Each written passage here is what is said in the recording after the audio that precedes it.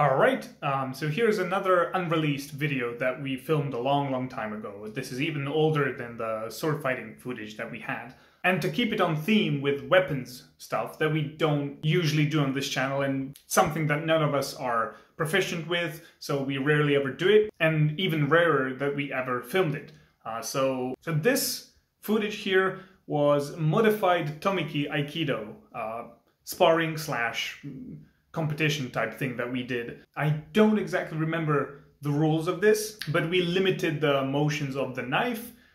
We gave some extra stabs for the person holding the tanto. That was also handmade random thing. And so it was a Frankenstein rules. That's very close to what Tomiki Aikido competitions with the knife are. So we don't claim that this is knife defense or that this is self-defense against knives or anything. Most knife defense out there is bullshit. And we wouldn't make any claim as to what to do and how to do it because we're not experts at that. This is just a fun competition type thing that we wanted to experiment with. And it's an interesting way to spar and to see how things change and what are the possibilities. And just overall a unique thing that you can do. There were a few cool moments. I'm still looking for more footage of this. I only have this round with Orsat that we did a long time ago. I barely had any hair at that time. Yeah, here's a Tomiki-ish sparring thing session with the tanto, with the knife. So, yeah.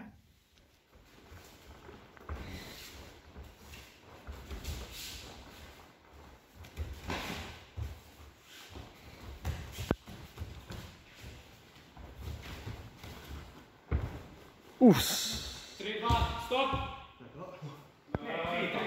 Adjumé!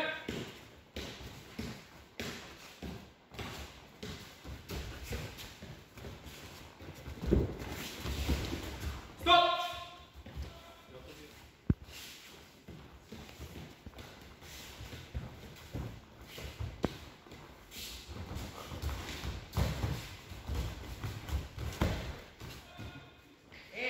Vamos de nuevo. Sempre. Vai, studia, vamos de nuevo.